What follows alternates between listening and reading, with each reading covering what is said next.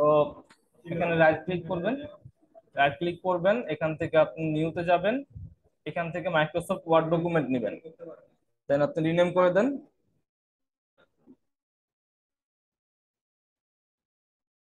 এটাকে double click করলে open হবে।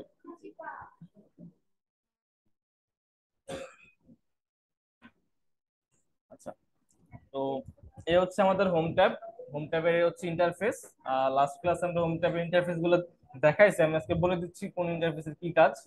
ভাই এখন কেউ পিসির দিকে তাকাবেন না, সবাই বোর্ডে তাকাবেন, ঠিক আছে? এটা হচ্ছে আমাদের ফন্ট। আমরা কোন ফন্ট কিরকম কিরকম ফন্টে লিখবো, এটা হচ্ছে ফন্টের স্টাইল। এখান থেকে আমরা ফন্ট স্টাইল চেঞ্জ করতে পারি। তারপরে হচ্ছে এটা ফন্টের সাইজ, ফন্টটা কতটুকু ছোট বা কতটুকু বড় হবে। এইটাও একই জিনিস, ফন্টের সাইজ যেমন 11 আছে, ক্লিক করলে 12 হবে, 14 হবে, ফন্টের সাইজ ছোট বড় করার জন্য। তারপর আমরা চাইলে এখানে আমাদের মন মতো একটা সাইজ বসাতে পারবো। এরপরে হচ্ছে এটা লেখাকে বোল্ড মানে মোটা করবে, এটা লেখাকে বাঁকা করবে, লেখার নিচে হচ্ছে আন্ডারলাইন করবে, তার আবার কিছু স্টাইলও আছে। এটা হচ্ছে কোন একটা লেখাকে মাঝখান দিয়ে কেটে দিবে। অনেক সময় আমরা দেখাই যে পূর্বে এটা ছিল, বর্তমানে এটা, তো মাঝখান দিয়ে কাটা হয়।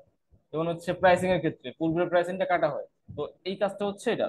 এটা হচ্ছে এক্সেল সাবস্ক্রিপ্ট। সাবস্ক্রিপ্ট বলতে একটু একটু নাম আসলে দিতেছি। আচ্ছা, তো এটা হচ্ছে সাবস্ক্রিপ্টের কাজ হচ্ছে, ধরুন আমরা লগ লগ লিখি, লগের নিচে একটা আমরা বেজ লিখি। এই বেজটা লেখার জন্য আমাদের এটা ইউজ হয়। যেমন হচ্ছে আমরা লিখলাম 10, 10 এর মধ্যে আমরা 2 বেজ করব। এখন এই 2টা বেজ করতে যাচ্ছি, কিন্তু এটা হয়ে যাচ্ছে বা 10E। ধরুন আমরা লিখতে যাচ্ছি 10E, ঠিক আছে? বা বড় হাতে ছোট হাতে ডি লিখি, এটাকে আমরা 10E লিখবো। তো এটা বেজ হয় না, আমি ক্লিক করব, ক্লিক করার পর এখানে সাবস্ক্রিপ্টে ক্লিক করে এটা নিচে নেমে আসবে, এখন হচ্ছে এটা বেজ। আবার যদি আমরা ক্লিক করে এটা নর্মাল হয়ে যাবে, নিচের দিকে নেমে চলে আসতেছে। আবার যদি এটাকে আমরা ধরেন 2 লিখলাম, 10 স্কোয়ার লিখতে চাই, সেক্ষেত্রে 2 সিলেক্ট করবেন, এখানে সুপার স্ক্রিপ্ট করবেন, সুপার স্ক্রিপ্ট করলে এটা স্কোয়ার হয়ে যাবে, আবার ক্লিক করলে এটা নর্মাল হয়ে যাবে। দেন এগুলো হচ্ছে লেখার স্টাইলের জন্য, লেখাতে গ্লো দেওয়া, শ্যাডো দেওয়া। এটা হচ্ছে লেখা হাইলাইট করার জন্য, যেমন আমি এখানে ক্লিক করলাম, ক্লিক করার পরে এইভাবে হাইলাইট করতে পারবো, ঠিক আছে? আবার হচ্ছে এখানে ক্লিক করে আমরা নো কালার দিতে পারবো, ঠিক আছে? কালার হাইলাইট অফ করে দিতে পারবো। এটা হচ্ছে লিখার কালার, যেমন ধরেন আমি এটা অফ করি আগে। আচ্ছা, এই যে হাইলাইটটা কিন্তু নিলে একবার যখন আপনি হাইলাইটটা নিবেন, ঠিক আছে, ধরুন হচ্ছে আপনি ক্লিক করলেন, হাইলাইট নিলেন, হাইলাইট বন্ধ করার জন্য আরেকবার ক্লিক করতে হবে, তারপর হাইলাইট বন্ধ হয়ে যাবে, তার আগে কিন্তু হাইলাইট বন্ধ হবে না। এরপর আমি লেখাকে সিলেক্ট করলাম, এখান থেকে আমরা কালার পিক করতে পারি, লেখাতে যে কোনো একটা কালার দিতে পারি, লেখার কালার চেঞ্জ করতে পারবো। এটা হচ্ছে সেন্টেন্স কেজ। এটাতে হচ্ছে ধরুন আমরা অনেক লেখা লিখছি, তো ভুলবশত আমরা প্রত্যেকটা সেন্টেন্সের প্রথম অক্ষর ছোট দিছি, বড় না দিয়ে। তো ওইখান আমরা যদি এখানে আসি, এখান থেকে সেন্টেন্স কেস দেই, তাহলে হচ্ছে প্রত্যেকটা সেন্টেন্সের প্রথম অক্ষর বড় হাতের হয়ে যাবে। এবার যদি লোয়ার কেস, যত জায়গায় ছোট বড় যাই থাকুক না কেন, আপনার সবগুলা লেখা ছোট হাতের হয়ে যাবে, এটা হচ্ছে লোয়ার কেস। আপার কেস, প্রত্যেকটা লেখা বড় হাতের হয়ে যাবে। আর হচ্ছে ক্যাপিটালাইজ ইচ ওয়ার্ড, আপনি যেভাবে লেখেন না কেন প্রত্যেকটা ওয়ার্ডের প্রথম অক্ষর বড় হবে, সেন্টেন্স না, প্রত্যেকটা ওয়ার্ডের প্রথম অক্ষর বড় হাতের হয়ে যাবে। আর টুগল কেস, আপনি ছোট হাতের লিখলে এটা বড় হাতের হয়ে যাবে, আর বড় হাতেরটা ছোট ছোট হাতের হবে।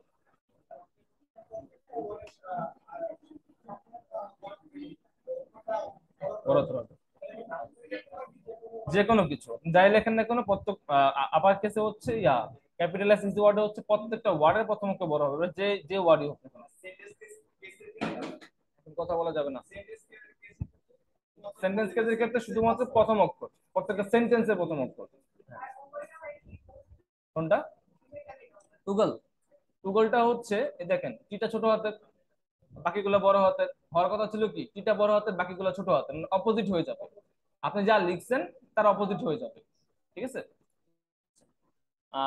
দেন এগুলো হচ্ছে অ্যালাইনমেন্ট, যেমন আমার লেখাটা লেফটে আছে, আমি লেখাটা চাইলে মিডল নিতে পারি, আবার ডানে নিতে পারি। আর এটা হচ্ছে জাস্টিফাই। আমরা নিউজ পেপার দেখছি, নিউজ পেপারের দুই পাশে লেখা একদম সমান থাকে, ভাঙা ভাঙা থাকে না, এটা হচ্ছে জাস্টিফাই। আমি যদি জাস্টিফাই করে দেই, প্রত্যেকটা লেখা উপরের দিকে সমান লাইনে যাবে, বামে সমান লাইন হবে, ডানে সমান লাইন হবে, ঠিক আছে? লেখাটা একটা স্কোয়ার বক্সের মধ্যে চলে আসবে। হ্যাঁ। আর যখন এটা প্রয়োজন হবে আপনার স্পেসিংটা নিজের মতো করে নিবে, কোথাও স্পেস বেশি নিবে, কোথাও স্পেস কম নিবে, কিন্তু আপনার একদম একই লাইনে থাকবে তারা। লেখা যেমন আছে না, আমরা একটা লাইন শেষ করলাম, পরবর্তী লাইন একটু ছোট হয় একটু বড় হয় লেখাটা, কিন্তু এই যদি আমরা জাস্টিফাই করি তাহলে ছোট বড় হবে না, প্রত্যেকটা লেখা সমান হবে। আমি একটা প্যারাগ্রাফ লিখি, বলতেছি। হ্যাঁ, আমি দেখাই দিচ্ছি। রিপোর্ট রেডি করলে হচ্ছে অবশ্যই ইয়া কি বলে, জাস্টিফাই। দেখেন, এই হচ্ছে আমার একটা লাইন লিখলাম, একদম বারবার জাস্ট কপি পেস্ট করতেছি। এই হচ্ছে আমাদের এটা লেখা, ঠিক আছে আপু? দেখেন এই হচ্ছে লেখা, আমি লেখাটাকে সিলেক্ট করলাম। সিলেক্ট করার পরে এটাকে আমি জাস্টিফাই করতে চাই, তো এখান থেকে আমি জাস্টিফাইতে ক্লিক করে দেখেন এই যে পাঁচটা ছোট বড় আছে, এটা সমান হয়ে যাবে, এটা সমান হয়ে যাবে।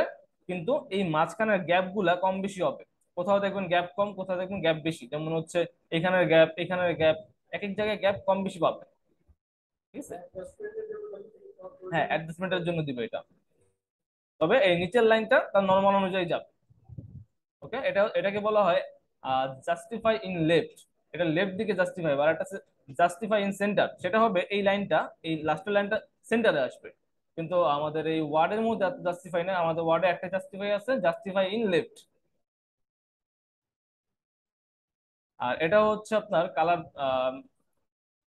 কালার দিতে পারে, এটা ব্যাকগ্রাউন্ডের জন্য। ধরেন আমি এই যে একটা প্যারাগ্রাফ, এই প্যারাগ্রাফে যে কোনো জায়গায় ক্লিক করে থাকেন, যে কোনো জায়গায় আপনি এটাকে ক্লিক করে এখান থেকে ব্যাকগ্রাউন্ডে কালার দিতে পারবেন, ঠিক আছে? এটা হচ্ছে এই যে এখানে লেখা আছে আপনার কালার শেডিং, ঠিক আছে? এরপরে হচ্ছে এটা মার্জিন।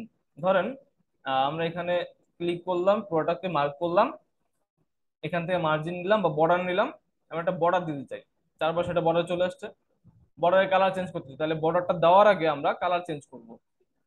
এখন বর্ডারটা দেওয়ার আগে কালার চেঞ্জ করতে হলে বর্ডার এন্ড শেডিং এ যেতে হবে।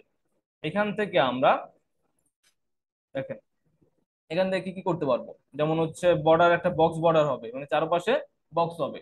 তারপরে হচ্ছে কালার কি হবে, কালার হচ্ছে আমরা দেবো কমলা কালার, কালার চুজ করলেন। তারপরে হচ্ছে বর্ডারটা কতটুকু মোটা হবে, আমি বেশি মোটাই দিলাম বর্ডারটা, বর্ডারটা এমন হবে বর্ডারটা। তা অ্যাপ্লাই করবো কোথায়, প্যারাগ্রাফে। ওকে, এই যে একটা প্যারাগ্রাফ, সম্পূর্ণ প্যারাগ্রাফে। এবার আমরা যদি ওকে প্রেস করি, এখানে একটা বর্ডার চলে আসছে, ঠিক আছে? এটা অফ করতে হলে আবার সেম, সিলেক্ট করেন, এখান থেকে বর্ডারে যান, আর এটাকে আপনার নো বর্ডার ক্লিক করেন, এটা অফ হয়ে যাবে। ক্লিয়ার আপনারা? আচ্ছা, দেখেন আমি যদি এতটুকু এরিয়া সিলেক্ট করি, সিলেক্ট করার পর যদি বর্ডারে আসি, এখান থেকে বর্ডার এন্ড শেডিং এ যাই, গেলে আমরা বর্ডারের কিছু অপশন পাবো। তো এখান থেকে আমি ফার্স্টে কালার চেঞ্জ করতেছি, বর্ডারের কালার দিলাম। এরপরে হচ্ছে বর্ডারটা কতটুকু মোটা হবে দিলাম, বর্ডারটা কেমন হবে, বক্স বর্ডার না শ্যাডো আকারে বর্ডার, সেটা আমি বক্স বর্ডার দিলাম। এবার দেখেন আমার অ্যাপ্লাই টু কি লিখছে, টেক্সট। টেক্সট লেখার কারণ হচ্ছে আমি একটা প্যারাগ্রাফের প্রথম একটা লাইনের অল্প একটু জায়গা সিলেক্ট করছি, সিলেক্ট করে বর্ডারের অপশন আসছি। এখন যদি আমি ওকে দেই, যতটুকু জায়গা মানে হচ্ছে যে টু থেকে স্ট্রেট লাইন পর্যন্ত এতটুকু জায়গা বর্ডারের আন্ডারে চলে আসবে। আর যদি আমি এটাকে টেক্সটের জায়গায় দিই প্যারাগ্রাফ, তো এখানে প্যারাগ্রাফ কোনটা, এই টু থেকে এই কার পর্যন্ত, তাহলে হচ্ছে সম্পূর্ণটার পাশে একটা বর্ডার চলে আসবে, ঠিক আছে?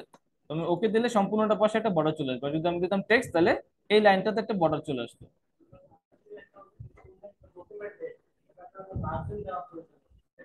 মার্জিন পরে।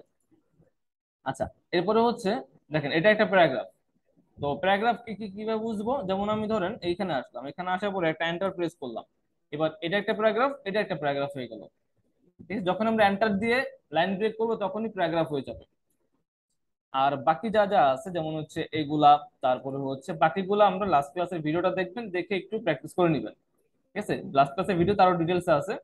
আর আমরা আমাদের সেকেন্ড ক্লাসের টপিক শুরু করি।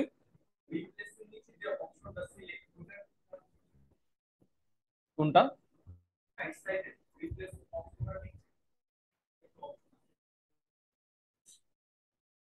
আচ্ছা, select text or object in your document. আপনি যদি পার্টিকুলার কোনো টেক্সট বা কিছু সিলেক্ট করতে চান, তাহলে হচ্ছে এটা ইউজ করতে পারবেন, ঠিক আছে? যেমন হচ্ছে সিলেক্ট অল, সব সিলেক্ট হয়ে যাবে, মানে আমরা যেটা কন্ট্রোল এ প্রেস করি। তারপরে হচ্ছে সিলেক্ট সাবজেক্ট অবজেক্ট, আপনি চাইলে কোনো একটা অবজেক্ট, ধরুন হচ্ছে একটা শেপ বা একটা লিঙ্ক, এরকম কিছু জিনিস হচ্ছে আপনি সিলেক্ট করতে পারবেন এটা দিয়ে। ঠিক আছে। আর select all text with similar formatting, যে একই রকম স্টাইল দেওয়া টেক্সট গুলোকে সিলেক্ট করা হবে। এবার দেখেন আমরা আমাদের সেকেন্ড ট্যাপে যাই, সেটা হচ্ছে ইনসার্ট। ইনসার্ট ট্যাবটা যদি আমরা দেখি, এখানে অনেক কিছু আছে। ফার্স্টে আসে এই পাশে কভার পেজ। ধরেন আমরা কোনো একটা প্রেজেন্টেশন তৈরি করতেছি, এই প্রেজেন্টেশনের জন্য আমাদের কভার পেজ লাগে। এই কভার পেজটা আমরা চাইলে রেডিমেড একটা কভার পেজ ইউজ করতে পারি। যেমন আমি এখানে কভার পেজে ক্লিক করলে, এখানে ক্লিক করব, ক্লিক করলে অপশন দেবে আমাকে যে এইরকম কিছু কভার পেজ অলরেডি করা আছে, যেখানে আমরা আমাদের মন মতো চেঞ্জেস আনতে পারবো। ঠিক আছে, এখানে টাইটেল দেওয়া আছে, সাব টাইটেল দেওয়া আছে, অথর নেম দেওয়া আছে। তো এখান থেকে আপনি যে কোনো একটা নিতে পারেন, অনেকগুলো আছে। এবার ধরেন আপনি এগুলার একটা পছন্দ করেন নাই, আপনি আরো চান, আরো চাইলে আপনাকে যেতে হবে মোর কভার পেজেস ফ্রম office.com। এখানে গেলে তাদের অফিসিয়াল ওয়েবসাইটে যাবে, ওয়েবসাইটে গেলে সেখান থেকে আপনি আরো কভার পাবেন। ঠিক আছে, এটা হচ্ছে অনলাইন বেস, অনলাইন থেকে আপনি আরো কভার ফটো অ্যাড করতে পারবেন। আচ্ছা, তারপরে ধরুন আমার এখানে একটা কভার কভার ফটো আছে, আমি এটাকে রিমুভ করতে চাই। তো আমি কি করব, এখান থেকে নেওয়া কভার পেজ, তাহলে আমি হচ্ছে এখানে এসে রিমুভ কারেন্ট কভার পেজে ক্লিক করবো, বর্তমান কভার পেজটা ডিলিট হয়ে যাবে, দেন আমি আরেকটা কভার পেজ এখানে বসাতে পারবো। ধরেন আমি এখান থেকে একটা কভার পেজ নিচ্ছি, এটা অস্টিন নিচ্ছি, এটা কভার পেজ চলে আসছে। এই কভার পেজে এ পাশে আপনাকে লিখতে দিচ্ছে, এ পাশে, এ পাশে আলাদাভাবে লিখতে দিচ্ছে। একটু জুম আউট করি কভার পেজটাকে।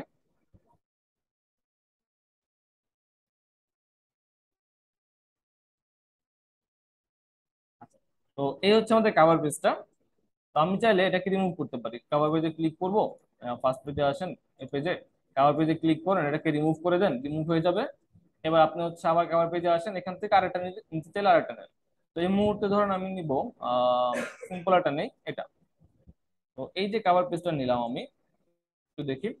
ফার্স্টে এখানে আমাকে লিখতে দিচ্ছে, ধরুন আমি এখানে লিখলাম, লিখার পরে দেখেন লিখে কিছু অংশ নাই হয়ে গেছে না নিচের দিকে, যেমন গ্রুপের অর্ধেক দেখা যাচ্ছে না। এমন হওয়ার কারণ হচ্ছে এই যে এটা, এটা একটা শেপ, এই শেপের জন্য এমন হচ্ছে। আমি যদি এটাকে আহ ধরেন হচ্ছে টেক্সট শেপটাকে ধরি, ধরার পরে এই শেপটাকে যদি আমি পিছনে পাঠিয়ে দিই, তাহলে আবার দেখা যাবে। তো আমি এখানে ক্লিক করার পরে বাম পাশে একটা অপশন আসছে, ক্লিক করলাম, এটা বলতেছে যে already in front of text দেওয়া। আচ্ছা, একটা আছে বিহাইন্ড টেক্সট, বিহাইন্ড টেক্সট দিলাম, পিছনে চলে গেছে, এবার দেখা যাচ্ছে। ইন ফ্রন্ট অফ টেক্সট, এই শেপটা টেক্সটের উপরে চলে আসবে, আর হচ্ছে বিহাইন্ড টেক্সট, টেক্সটের পিছনে চলে যাবে। এখন টেক্সটটা দেখা যাচ্ছে। আমরা যদি একটা কভার ফটো ডাউনলোড করি, এইরকম কিছু ঝামেলা দেখবো আমরা, যেগুলো আমাকে ঠিক করতে হবে। তারপর আসেন পিকচার। পিকচার নর্মালি আপনার তার জায়গা পরিবর্তন করা যায় না একটা পিকচার। ধরুন এটার কি অবস্থা আমরা দেখি, এটা যদি আমি ক্লিক করি, ক্লিক করার পরে ওকে, এটাকে আপনি যদি মুভ করেন, দেখেন আমি মুভ করতেছি, মুভ হচ্ছে না। হয় এখানে থাকবে সে, নাহলে সে এখানে আসবে, আর কোথাও সে যাবে না। যখন এখানে আসবে লেখাগুলো তার জায়গা পরিবর্তন করে ফেলবে, আবার এখানে আসলে লেখাগুলো তার জায়গা পরিবর্তন করে ফেলবে। আমি চাচ্ছি এটাকে আমার মন মতো যেখানে মন চায় সেখানে নিয়ে যাবো, কিন্তু এটা পসিবল হচ্ছে না। তো এটাও পসিবল হবে যদি আমরা এখানে কিছু কাজ করি, যেমন হচ্ছে ওয়ার্ড টেক্সট, যেটা এই মুহূর্তে অফ করা। ওয়ার্ড টেক্সট আমরা একটু পরে দেখবো।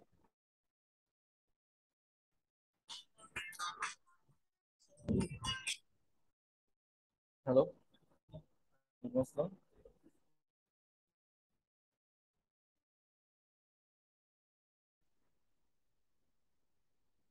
আচ্ছা, তারপরে হচ্ছে এখানে আপনি ডকুমেন্টের টাইটেল চেঞ্জ করতে পারবেন। এখানে আপনি আপনার ডকুমেন্টের কোন সাবটাইটেল চাইলে লিখতে পারবেন। এখন এইরকম একটা জিনিস আমরা নিজেরাও তৈরি করতে পারি। ঠিক আছে, প্রথমত এখানে একটা জিনিস দেখবেন, আমি এখানে ভিউতে যাব, ভিউ থেকে রুলারটা অন করব, রুলার অন করার পর আবার ইনসার্টে চলে আসব। এবার যদি আমি এখানে ক্লিক করি, ধরুন আমি এখানে ক্লিক করলাম, রুলারে দেখেন এই দিকে তাকাবেন, সম্পূর্ণটা মিলে কি একটা না।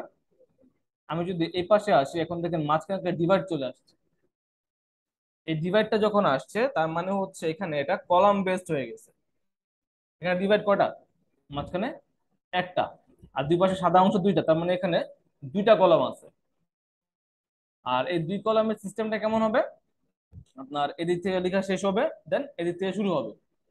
যদি এমনই হয় তাহলে এটার ক্ষেত্রে এমন হলো না কেন? এটা তো একদম স্ট্রেট গেছে, বলুন তো কেন?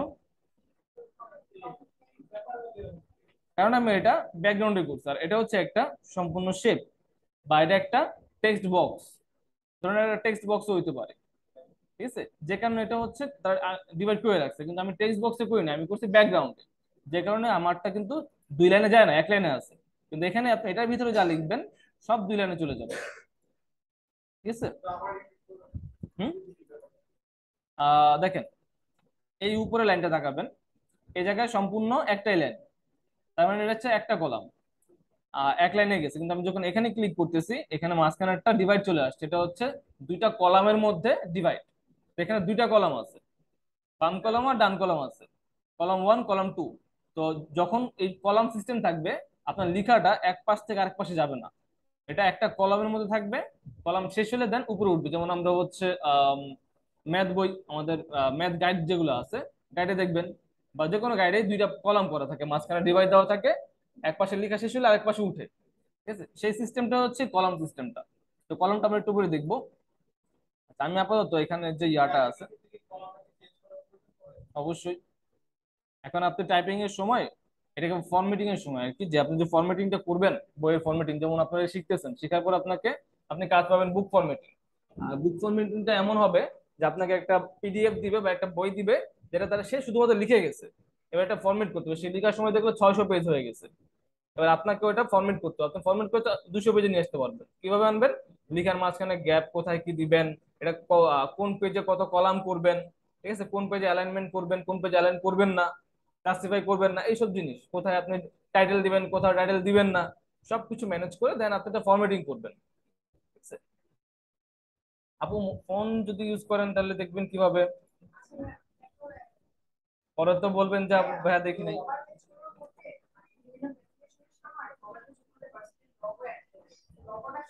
আচ্ছা, দেখাচ্ছি। লোগো তো একটা ইমেজ, দেখাচ্ছি।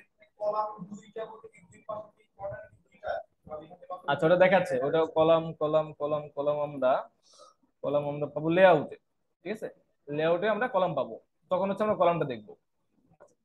এখন আমরা ইনসার্ট শেষ করি, তো ইনসার্টে এবার দেখেন ব্ল্যাঙ্ক পেজ। ব্ল্যাঙ্ক পেজ বলতে ফাঁকা পেজ, যতবার ক্লিক করবেন ততবার একটা ফাঁকা পেজ হবে। তো এটা, হ্যাঁ, নিউ পেজ হবে, এটার তেমন একটা দরকার নেই। পেজ ব্রেক সেম, আপনি লিখতেছেন লিখতেছেন, পেজ ব্রেক দিলেন, একটা নতুন পেজ হলো, একই জিনিস। তারপরে আসেন হচ্ছে টেবিল, এটা ইম্পর্টেন্ট জিনিস।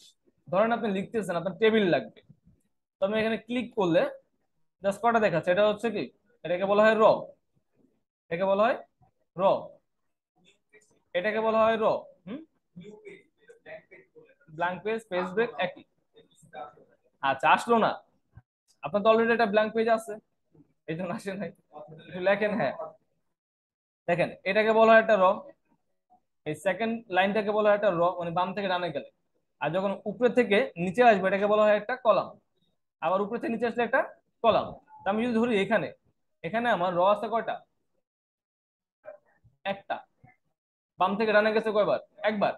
আর উপরে থেকে নিচে আসছে কয়বার? 4বার। এইভাবে না, এইভাবে 4বার। তাহলে আমার এখানে কি, একটা র, 4টা কলাম। এবার দুইটা র, 4টা কলাম। হ্যাঁ। আচ্ছা, দেখেন, এই টেবিলে এখানে ক্লিক করার পরে এই ইনসার্ট টেবিলের একটা অপশন আসবে, এখানে আপনি জাস্ট মাউস নেন, সবই দেখাবে। কি হয় আপনার? কিছু হয় না, তাহলে অ্যাক্টিভ করা নাই। আপনি দেখেন লিখতে পারবেন না, লিখতে পারেন কিনা দেখেন।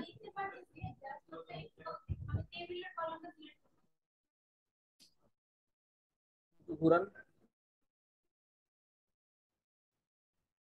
সময় লাগবে, বুঝছি। নেন। আচ্ছা, আপনি ফার্স্টে হচ্ছে পেজে ক্লিক করেন, তারপরে টেবিলে ক্লিক করেন। খুব সময় আমি যতটুকু জানি এটা অ্যাক্টিভ করা নাই। ওই যে অ্যাক্টিভেশন ফেইল্ড, উপরে দেখেন লিখে আছে অ্যাক্টিভেশন ফেইল্ড, যে কারণে আপনি সবগুলো ইউজ করতে পারবেন না। হ্যাঁ, সবগুলো ইউজ করতে পারবেন, অ্যাক্টিভেশন ফেইল্ড। আচ্ছা, এটার মধ্যে নিউ ফোল্ডারটা নেই। অ্যাক্টিভ করার প্রসেস হচ্ছে, প্রত্যেকটা পিসিতে নিউ ফোল্ডার নামে একটা ফোল্ডার আছে, ওখানে আমাদের অ্যাক্টিভেটরও দেওয়া আছে, এটাতে স্টুডেন্ট কেটে ফেলছে, এটা মনে আছে। হুম। আচ্ছা সমস্যা নেই, অ্যাক্টিভ করে দিব। আচ্ছা দেখেন, ডিলিট করবেন হচ্ছে পেজে যাবেন, যে ব্যাক স্পেস চাপবেন ডিলিট হয়ে যাবে। আচ্ছা এখানে এবার আমরা টেবিল নিতে পারতেছি। কথা হচ্ছে ধরেন এখানে আমার 10টা কলাম আছে এবং আমার 10টা 8টা টেবিল র আছে। হুম, না গ্রাফটা আলাদা। আমাদের এখানে 10টা কলাম 8টা র আছে, কিন্তু আমার দরকার 10টা রো 8টা কলাম। এখন আমি করতে আনবো, কাস্টম করতে হবে। যদি আমি ইনসার্ট টেবিল দেই তাহলে হবে। আর যদি একটা ড্র টেবিল আছে, আবার ড্র টেবিলটা পরে আসে, আমি ইনসার্ট টেবিল দিই, ইনসার্ট টেবিলে ক্লিক করব। এখন বলতে আছে আপনার কলাম কয়টা হবে, আমি বললাম আমার কলাম হবে হচ্ছে 5টাই। আর র কয়টা হবে, আমার র হবে হচ্ছে ধরেন 15টা। এবার আমি এখানে ফিক্সড কলাম উইথ, কলামের যে উইথ এটা কি হবে, ফিক্সড হবে না অটো হবে? আপনি লিখতেছেন কলামের উইথ বড় হইতেছে যতটুকু দরকার। পাশের কলামে যদি আপনার জায়গা থাকে সে বড় হবে, পাশের কলামে জায়গা না থাকলে সে নিচের দিক থেকে বড় হবে। ঠিক আছে, এটা হচ্ছে ফিক্সড কলামের উইথ অটো, যেদিকে জায়গা পাবে সেদিকে সে বড় হয়ে যাবে। হ্যাঁ, অটোমেটিক বড় হবে। বা আমরা চাইলে একটা ফিক্স করতে পারি যে 7 সেন্টিমিটারের বেশি একটা কলামের জায়গা হবে না। অটো দিলে কি হবে, অটো দিলে হচ্ছে যতটুকু জায়গা আছে ততটুকু নিবে। যেমন হচ্ছে এই কোণা থেকে এই কোণা পর্যন্ত টোটালটা নিয়ে এসে একটা কলাম বানাবে। তারপরে আসেন হচ্ছে ফিক্সড কি অটো ফিট কন্টেন্ট, কন্টেন্টের জন্য। বুঝছেন? আচ্ছা দেখেন, অটো ফিট টু কন্টেন্ট এটা হচ্ছে আপনার কন্টেন্টের সাথে ফিট করে আপনার কলামটা হবে। আমরা এগুলা কিছু ধরবো না এই মুহূর্তে, নর্মালি থাকবে। আমরা এখান থেকে ওকে প্রেস করব, একটা কলাম হইল, একটা টেবিল হইলো। এবার এই টেবিল গুলো ছোট ছোট ছোট ছোট না, অনেক ছোট। টেবিল গুলো ছোট হওয়ার একটা রিজন হচ্ছে ফন্টের সাইজ। আমি যদি এই টেবিলটাকে এখানে মার্ক করি, মার্ক করে আমি হোমে যাই, হোমে যাওয়ার পরে যদি এখান থেকে ফন্টের সাইজ বড় করি, দেখেন আমার টেবিলের সাইজ বড় হচ্ছে। আমি ফন্টের সাইজ রাখলাম 14, আমার টেবিল সাইজ হলো এতটুকু, যে আমি 14 সাইজের ফন্ট দিয়ে এখানে লিখবো। এবার আসেন হচ্ছে আমি আবার ইনসার্টে চলে যাই। আর মজার ব্যাপার হচ্ছে যখনই আপনি ইনসার্ট থেকে টেবিল নিবেন এই পাশে দুইটা অপশন আসবে এক্সট্রা, ডিজাইন লেআউট। এটা এক্সট্রা কিভাবে বুঝবো আমরা, এটা এই পাশে দেখেন একটু গাঢ় কালার দেওয়া, দেখছেন ডিভাইড করা মাঝখান দিয়ে, এটা হচ্ছে এক্সট্রা আসছে। আমি বাইরে ক্লিক করি দেখবেন গায়েব হয়ে গেছে, গায়েব হয়ে গেছে। আবার এখানে এটাকে সিলেক্ট করি, আবার দেখবেন চলে আসছে। এটা হচ্ছে এই যে টেবিলটা, এই টেবিলটাকে আমরা এখন ডিজাইন করব। ঠিক আছে আপু, দেখেন একটু পরে পরে ট্রাই করেন। এখন এখানে টেবিল নেওয়ার পরে টেবিলের এখানে কাজ আমার শেষ, এটা বাদ। এখন এখন আমরা যাবো হচ্ছে ডিজাইনার লেআউটে। হ্যাঁ, এখান থেকে একটু কাজ আছে, যেমন হচ্ছে ড্র টেবিল। ড্র টেবিলটা আমরা এখানেও পাবো। আমি ডিজাইনে ক্লিক করলাম, ডিজাইনে ক্লিক করার পরে এখানে অপশন আসলো, এটাকে বলা হয় হেডার র, ফার্স্ট কলাম। এই যে অপশনগুলো, এই অপশনগুলো আমরা দেখবো একটু পরেই। আমরা এখান থেকে আসি, এটা হচ্ছে টেবিলের স্টাইল। যেমন আমার টেবিলটা এখন কি একদম নর্মাল স্টাইলে আছে, একদম নর্মাল না? এটাকে স্টাইল করতে চাই, ধরুন আমি এখানে ক্লিক করলাম, ক্লিক করার পর বললাম গ্রিড টেবিল হবে। আহ কালার দিচ্ছি আমরা, বা হচ্ছে আমি ধরেন এটা দিলাম, যে প্রথম লাইনটা দেখেন কালার চেঞ্জ হয়েছে, বাকিগুলো এমন হয়েছে। আচ্ছা এখানে কি লেখা আছে, হেডার র। অফ করে দেন, চলে গেছে। হেডার র অন করে দেন, আবার চলে আসবে। এটার মানে হচ্ছে প্রথম র, সেটা হচ্ছে আমাদের হেডার। হেডার, হেডার কোনটা বলি আমরা, যেখানে আমরা লিখি, হেডিং লিখি। তো আমরা বলতেছি এখানে একটা হেডার থাকবে যেখানে আমরা লিখবো এই টেবিলে। আমি যদি হেডার ওটা অফ করে দিই তাহলে এটা চলে যাবে, এখানে কোনো হেডলাইন নাই। হেডলাইন ছাড়া আমরা লিখবো এখন, আবার হেডলাইন চাইলে লিখতে পারি। ফার্স্ট কলাম, কিছু হয়? হুম। আচ্ছা আপনি আপনি ডিজাইনে ক্লিক করছেন? আচ্ছা ডিজাইনে ক্লিক করার পরে যে এখানে ক্লিক করে এগুলা বের করছেন?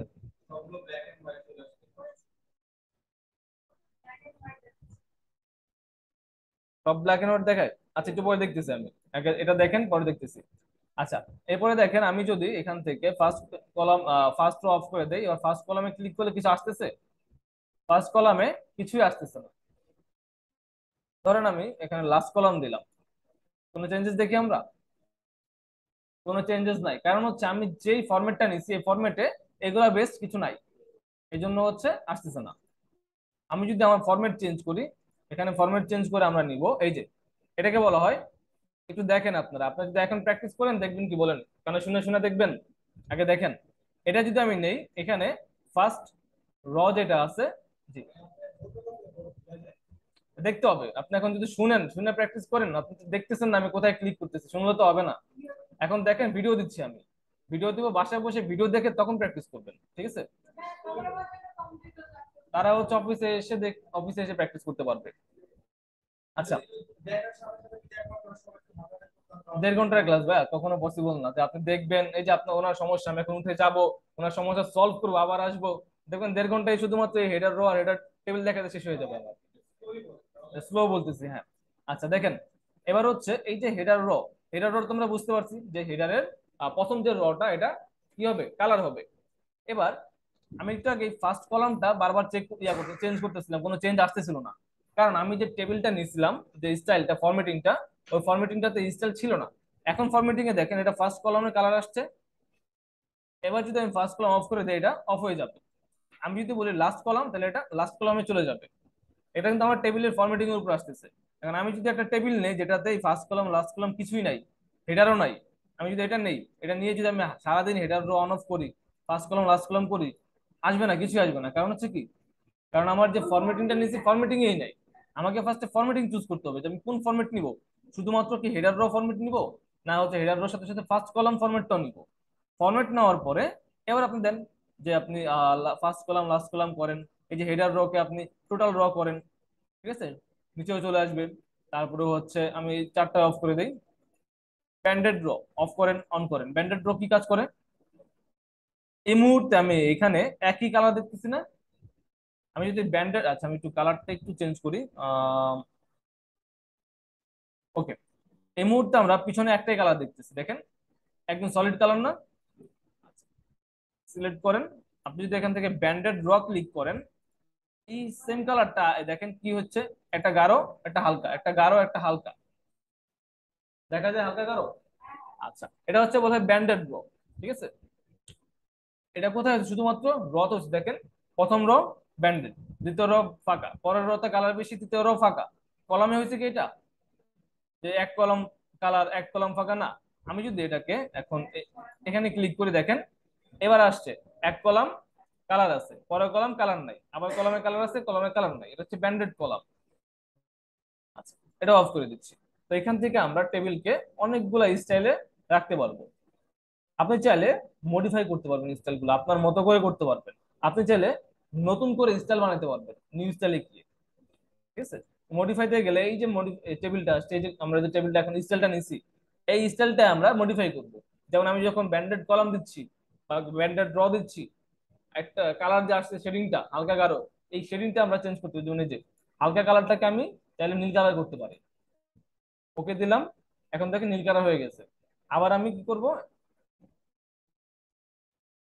এখানে যাব মডিফাই টেবিলে যাব, আমি চাইলে এটাকে আবার চেঞ্জ করে ব্ল্যাক কালার রাখতে পারি, দেখাচ্ছে কেমন হবে, ঠিক আছে। আমি চাইলে যে এগুলার বর্ডারটাকে আমি এরকম একটা বর্ডার দিতে পারি এগুলোর মাঝখানে, দেন আমি ওকে প্রেস করলে এরকম হয়ে যাবে। আমরা চাইলে এটাকে মডিফাই করতে পারি, ঠিক আছে।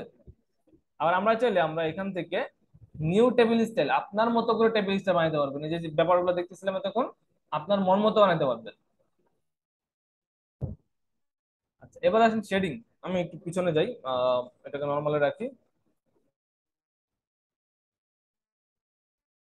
একদম নর্মাল টেবিল রাখলাম, এখানে একটা ক্লিক করলাম, শেডিং। শেডিং যদি আমি নেই, এটার ব্যাকগ্রাউন্ডে দেখেন আমি যেই সেলটাতে, দেখেন এই যে এক একটা বক্স দেখতেছেন, এই এক একটা বক্সকে বলা হয় এক একটা সেল। আমি চাচ্ছি একটা সেলের কালার চেঞ্জ করতে, এই যে শেডিং এ ক্লিক করব, আমি যেই সেলে ক্লিক করা আছে শুধুমাত্র সেই সেলের কালার চেঞ্জ হবে, অন্য কোনো সেলের কালার চেঞ্জ হবে না। হুম, সিলেক্ট করে, সিলেক্ট করে বলতে জাস্ট ক্লিক করলেই হবে। আচ্ছা, এই যে এখানে যে হেডার রটা ইউজ করছিলাম, আমি যদি এইখানের প্রত্যেকটা এটা ইয়াকে রকে বা কলামের প্রথম কলামকে যদি মার্ক করি, মার্ক করার পরে এখান থেকে শেডিং দেই, এখন আসলো আমাদের সেই হেডার র যেটা আমরা ওইখান থেকে নিয়েছিলাম। এবার আমি যাচ্ছি হচ্ছে এই মিডলটাকে কালার করতে, মিডলটাকে সিলেক্ট করলাম এভাবে, আবার শেডিং এ যাব, শেডিং এ গিয়ে মিডলটাকে একটা কালার করব। আচ্ছা, এবার হচ্ছে আর কি করা যায়, বর্ডার স্টাইল, হ্যাঁ স্পেসিফিক ভাবে চেঞ্জ করতে পারবেন। তারপরে আসেন হচ্ছে শেডিং এর পরে আছে আমাদের কাছে বর্ডার, বর্ডার স্টাইল। আমাদের বর্ডারটা কেমন বলেন তো, একদম নর্মাল না? আমি যদি এই সম্পূর্ণটাকে সিলেক্ট করি, সিলেক্ট করে বর্ডার স্টাইলে চলে যাই, এখানে অনেক রকমের বর্ডার পাবো। ধরেন আমি এই বর্ডারটা ক্লিক করলাম, এখন বর্ডার কি আসছে? আসে নাই তো। এটা হচ্ছে আপনি বর্ডার পেইন্টার, বা আপনি এইখানে যাবেন, যাওয়ার পরে এবার আপনি বর্ডার দিবেন, এখন আসছে। দেখেন বর্ডারটা আবার বুঝেন। ফার্স্টে আপনি এটাকে, ধরুন আমি কিছু সিলেক্ট করি নাই, সিলেক্ট ছাড়াই আমি বর্ডার স্টাইলে গেলাম। একটা বর্ডারের স্টাইল আগে চুজ করবেন, সবার আগে কাজ হচ্ছে চুজ করা, আপনি কোন স্টাইলটাই যাবেন। ধরুন আমি এই স্টাইলটাই যাব, চুজ করলাম। এবার আপনাকে একটা দেখেন বর্ডার পেইন্টার দিচ্ছে, এটা দিয়ে আপনি বর্ডার পেইন্ট করতে পারবেন। ধরেন আপনি এখানে আসলেন, ক্লিক করলেন এভাবে, এটা বর্ডার আসলো, শুধুমাত্র এক জায়গায় আসলো যে জায়গায় আমি ক্লিক করলাম। আবার আমি যদি এখানে ক্লিক করি এখানে আসবে, কিন্তু আমি চাই সবগুলো একসাথে হোক। এই জন্য আমি কন্ট্রোল জেড দিচ্ছি, পিছনে যাচ্ছি, যাতে সবগুলো একসাথে হয়। বর্ডার পেইন্টার অফ করে দিব, অফ করে দিয়ে এই সম্পূর্ণটাকে সিলেক্ট করবেন। সিলেক্ট করার পরে আপনি আগে এই জায়গা থেকে বর্ডার চুজ করেন যে কোন বর্ডারটা আপনি নিতে চান। চুজ করার পরে এখানে বর্ডারে আরো অপশন আছে, যেমন বর্ডারটা কেমন হবে, বেশি মোটা, চিকন, বা ডট ডট। আপনি আপনার মতো করে বর্ডারের স্টাইল নেবেন। আমি ধরুন হচ্ছে ডট ডট নিলাম। এই বর্ডারটা কতটুকু চিকন মোটা হবে সেটা আপনি এখান থেকে চুজ করবেন আগে। চুজ করলেন, বর্ডারের কালার কি হবে, কালারও নেবেন।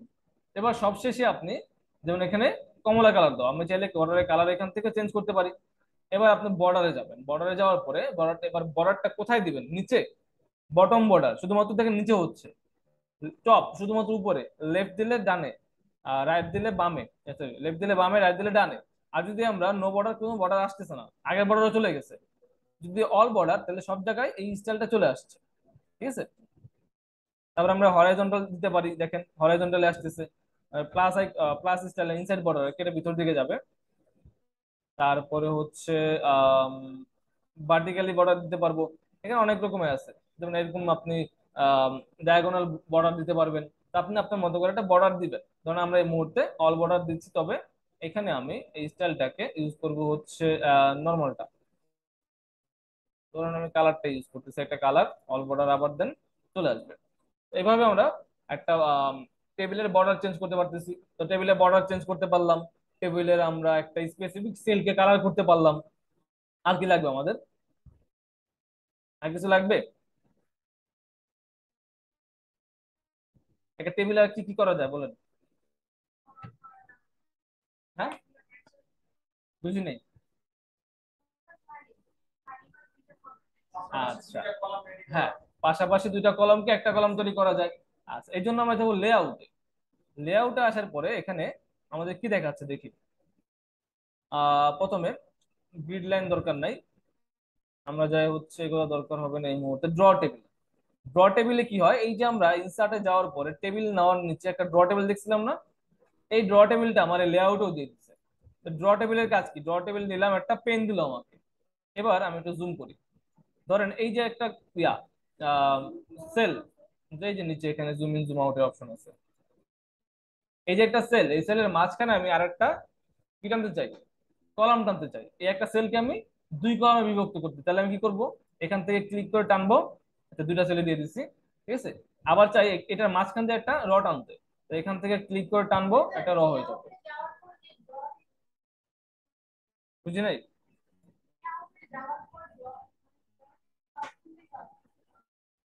এই লেআউটে যাওয়ার পরে আচ্ছা কি আসতেছে সেটা বলুন আমাকে।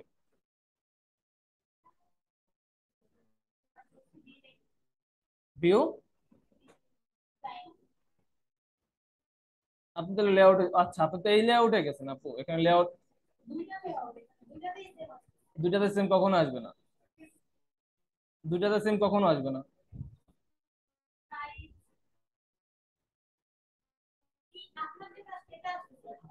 আচ্ছা আপনি লাস্টের লেআউট আছেন না ফার্স্টের লেআউট আছেন? আচ্ছা আপনি কি টেবিলের মাঝখানে ক্লিক করছেন? তাহলে দেখতে হবে, একটু দেখেন তোমাকে। আচ্ছা টেবিলের মাঝখানে ক্লিক করেন আগে।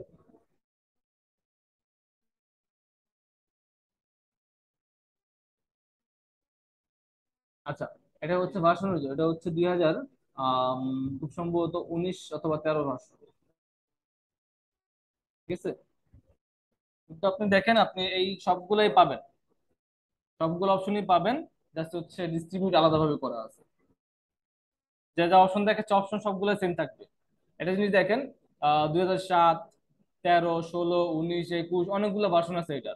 এবার এক এক ভার্সনে এক এক ভাবে দেওয়া, তবে কোনো ভার্সনে নাই বলতে কিছু নাই, সবই আছে। কিন্তু আপনাকে যেমন আমারটা যেমন হচ্ছে ইজিলি দেখতে পাচ্ছি আমি, 7-এর ভার্সনে যান ইজিলি পাবেন না আপনি। ঠিক আছে। হ্যাঁ, আচ্ছা আমি অ্যাক্টিভ করার ব্যবস্থা করে দিব, অ্যাক্টিভ করার ব্যবস্থা করে দিব। আচ্ছা, আচ্ছা ওটা আমি অ্যাক্টিভ করার ব্যবস্থা করে দিব, ঠিক আছে। ওকে তাহলে এটা হবে না, এটা হবে না।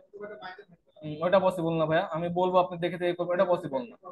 আপনাকে লাগলে আমি ক্লাস শেষে 15 মিনিট টাইম দিতে পারবো, তবে আপনি আমি বলবো আপনি করবেন, এটা পসিবল না। লাগলে আপনি ক্লাস শেষে 15 মিনিট টাইম নেবেন। আচ্ছা আমি বলি, আপনারা লাগলে ক্লাস শেষে 15 মিনিট টাইম নিয়ে প্র্যাকটিস করতে পারবেন, সেটা আমি দিব, কিন্তু আমি বলবো আপনি করবেন এটা আমি দিব না। ঠিক আছে, আমি যখন বলবো তখন আপনি শুনবেন, আপনি শুনবেন আর দেখবেন, এছাড়া আপনার কোনো কাজ থাকবে না। আমি যখন বলবো আপনি লাস্টে 15 মিনিট টাইম নেন, সেটা আমি দিব, কিন্তু আমি আমি বলার সময় আপনি প্র্যাকটিস করতে পারবেন না। সামনে বসবেন, সামনে বসবেন, কিন্তু আমি ওই আমি বলবো আপনি প্র্যাকটিস করবেন এই পারমিশন আমি দিব না। ঠিক আছে, আপনি লাগলে সামনে বসবেন, তবে আমি বলার সময় কোনো প্র্যাকটিস করা যাবে না। আপনাকে প্র্যাকটিসের জন্য আমি লাগলে টাইম দিব আলাদা। ঠিক আছে, লাস্টে 15 মিনিট টাইম দিব, কিন্তু আমার আমার সাথে সাথে প্র্যাকটিস করা যাবে না। আচ্ছা দেখেন, এবারে হচ্ছে ড্র টেবিলে যদি আমরা যাই, এখান থেকে আমরা অ্যাড করতে পারি। আবার আমি ইরেজারে গেলে আমি চাইলে যে কোনো একটা কিছু ইরেজও করতে পারবো।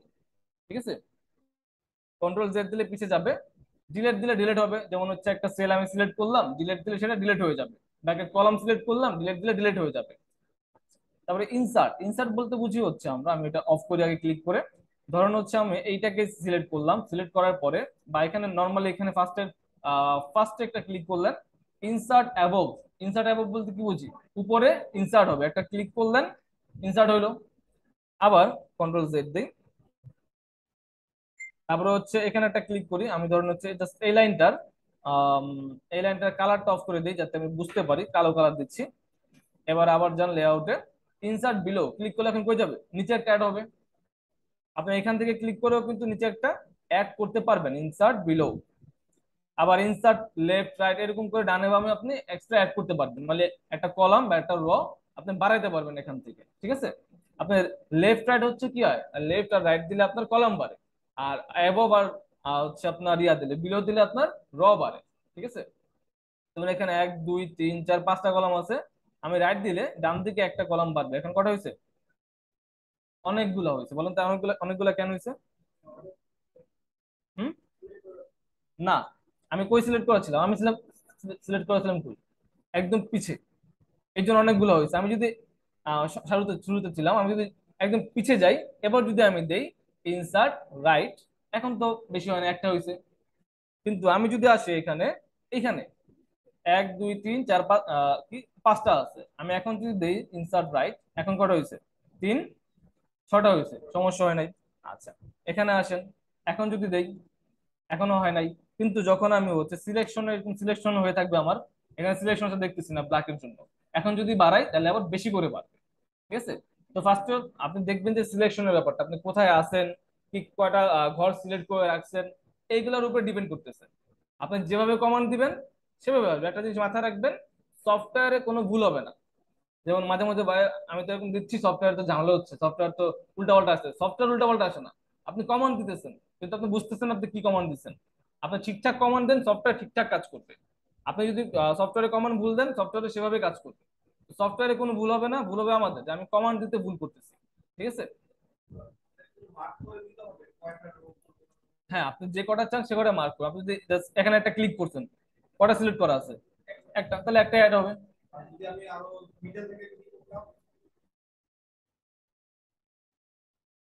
সিলেক্ট করে দিবেন, সে কটা হবে। ঠিক আছে, আচ্ছা এবার আসেন মার্জ সেল, একটু আগে ছিল এখন নাই, কেন নাই? সেল মার্জ করতে হলে একাধিক সেল লাগে, আমি একটা সেলে আছে এই জন্য নাই। আমি একাধিক সেলে চলে গেলাম, এটা অন হয়ে গেল। আমি এখন ক্লিক করলে দুইটা মিলে একটা হয়ে যাবে, দেখেন দুইটা মিলে একটা হয়ে গেছে। আবার আমি চারটাকে ধরে আমি চাইলে চারটা মিলে একটা করতে পারবো, তবে এখানে একটা ঝামেলা আছে। ধরেন আপনি এখানে লিখলেন এ, এখানে লিখলেন বি, এখানে লিখলেন সি, এখানে লিখলেন ডি, চারটাকে মার্ক করলেন। এখন যদি আমি মার্জ করি তাহলে কি হবে, হ্যাঁ, সবগুলো আগে আগে হয়ে যাবে। আচ্ছা, মার্জ সেল হয়ে গেছে। এখন দেখেন এ আছে প্রথমে, বি কই গেছে তার নিচে, কারণ কি প্রথমে লেফট, এরপর রাইট, এবার নিচের লেফট, আবার নিচের রাইট, ঠিক আছে। এ বি সি ডি এভাবে আসবে। এবার এখানে তো ইজি, ধরেন মাঝে মাঝে অপশন দিবে আপনাকে, merge and centre, merge and left, right, top, bottom. বা আপনি ধরেন হচ্ছে আমার গুগলের যে শিটটা আছে, গুগলের শিট আছে, গুগল ওয়ার্ড আছে, সেখানে গেলেন অনলাইন গুলাতে, অনলাইন গুলা মার্চ করার পর দেখবেন এখানে চারটা আছে না, থাকবে একটা, বাকি তিনটা গায়েব হয়ে যাবে। ইনফ্যাক্ট আমরা যদি এক্সেলেও যাই, এক্সেলেও সেম হবে। আপনার চারটা ঘরে চারটা ডাটাই থাকবে না, একটা ডাটা থাকবে, সেটা হচ্ছে প্রথম ডাটাটা, বাকি সব ডাটা ডিলিট হয়ে যাবে। ঠিক আছে, ওটা আমরা এক্সেলে গেলে দেখতে পাবো। আচ্ছা, স্প্লিট সেল, স্প্লিট সেল কি জিনিস? ধরেন আমি এখানে ক্লিক করলাম, স্প্লিট স্প্লিট দিলাম, যেমন হচ্ছে একটু আগে যে ড্র টেবিল দিয়ে মাঝখানে দুইটা করলাম সেটা। আচ্ছা, মিডলে রাখতে চাইলে ফার্স্টে সিলেক্ট করেন, সিলেক্ট করার পরে এখানে কোনো অপশন আছে, এই যে এইটা হচ্ছে অ্যালাইন সেন্টার, চলে আসছে অ্যালাইন সেন্টারে। ঠিক আছে, এখানে অ্যালাইনমেন্ট, এই যে এখানে দেখতে পাচ্ছি এগুলো টেক্সট অ্যালাইনমেন্ট, এই যে টেক্সট ডিরেকশন, টেক্সটের ডিরেকশন আছে, টেক্সট কোন দিক থেকে কোন দিকে যাবে। ঠিক আছে, যেমন ধর ক্লিক করেন, এই যে টেক্সটের ডিরেকশন, তো টেক্সটের ডিরেকশন চেঞ্জ করতে পারবেন। আচ্ছা, তারপরে হচ্ছে এটাকে নিচে রাখবেন, উপরে রাখবেন, কোথায় রাখবেন, সবকিছু হবে। দেন আসেন হচ্ছে আমরা স্প্লিট সেল, হচ্ছে একটা সেলকে ডাবল করা। স্প্লিট টেবিল, আমরা চাইলে একটা টেবিলকে ভাগ করতে পারি, যেমন টোটাল টেবিল একটা টেবিল না এখন, আমি টোটাল টেবিলটা সিলেক্ট করলাম, বললাম স্প্লিট টেবিল, ঠিক মাঝখান দিয়ে এটা দুই ভাগ হয়ে যাবে। দুই ভাগ কি হয়েছে? হয় নাই? তাহলে লাভ হলো কি আমার? বলেন লাভ হলো কি যদি দুই ভাগ না হয়? এখন হয়েছে? এখন হয়েছে। আচ্ছা, তাহলে এটা কিভাবে হলো? যখন আমি সম্পূর্ণ টেবিলটাকে সিলেক্ট করলাম, এটার কাজ হচ্ছে সিলেক্টেড এরিয়া থেকে স্প্লিট করা। আমি তো সম্পূর্ণটা সিলেক্ট করছি, এখন স্প্লিট করলে কি হবে? ওই স্প্লিট তো হবে না, ওই একটু নিচে নেমে যাবে, এই আর কিছু হবে না, কারণ আমি তো তাদের এটার কাজ হচ্ছে সম্পূর্ণটা স্প্লিট করবে, মানে যেখানে সিলেক্টেড আছেন সেটা দুই ভাগ করে ফেলবে। ঠিক আছে, উপরে এক ভাগ, নিচে এক ভাগ। আপনি হ্যাঁ, এখন আপনি সম্পূর্ণটা সিলেক্টেড আছেন, সম্পূর্ণ রাখবে, উপরে কিছু নাই, ফাঁকা, ফাঁকাটা স্প্লিট হবে, আপনি দেখবেন না কিছু, নিচেও ফাঁকা, স্প্লিট হবে, দেখবেন না কিছু। এই জন্য স্প্লিট করতে হলে আপনাকে ফার্স্টে একটা, ধরুন একটা রতে বা একটা কলামে সিলেক্ট থাকতে হবে। এবার আপনি লেআউটে যান, স্প্লিট দেন, দুই ভাগ হয়ে যাবে। ঠিক আছে, তো এটার ক্ষেত্রে কোনো সিলেকশনের দরকার হবে না।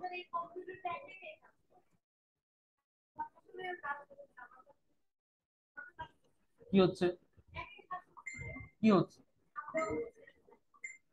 আচ্ছা, আপ ডাউন হলে আপনার হচ্ছে কিবোর্ডে চাপ লাগে আছে।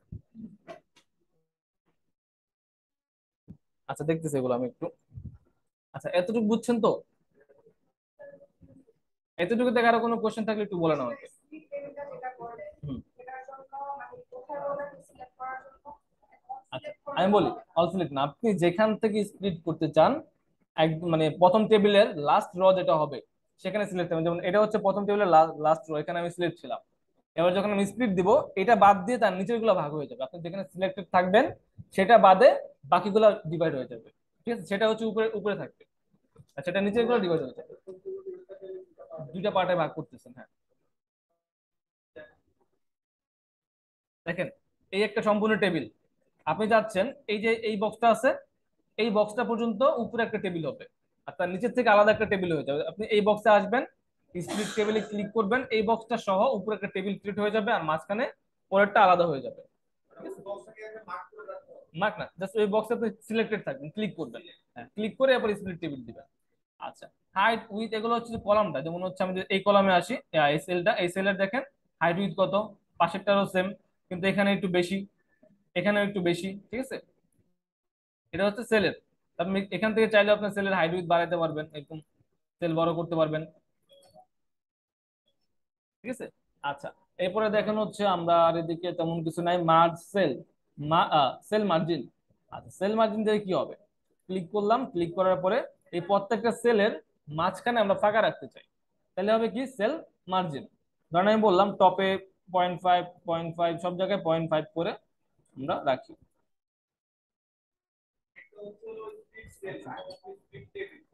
টেবিল, হ্যাঁ। ওকে, দেখেন এটা দেওয়াতে আমার এখানে প্রত্যেকটার মাঝখানে একটু করে ফাঁকা চলে আসবে। ধরুন আমি সিলেক্ট করি আগে। সিলেক্ট করলে দেখেন এইখানে একটা ফাঁকা দেখাচ্ছে, কিছুটা জায়গা সিলেক্ট হয় নাই। এটা হচ্ছে কেন, এটা সেলের মার্জিন। এইবার এই সেলে যখন আমি লিখবো, উপরে নিচে ফাঁকাই থাকবে। আপনি যদি কোনো টেক্সট লিখেন, টেক্সটকে যত বড় করেন না কেন, সে সেলের উপর পর্যন্ত যাবে না। সেলের এই যে যতটুকু জায়গা দেখছেন সিলেক্টেড, এতটুকু জায়গায় থাকবে। এটা সেলের মার্জিন, যে এতটুকু জায়গা সেলে ইউজ করাই যাবে না। আপনি যত লিখে লেখেন না কেন, ওই জায়গাতে ওই জায়গাটা পার হবে না সে। ঠিক আছে, ওইটাই তার জন্য একটা বর্ডার। এটা হচ্ছে সেল মার্জিন।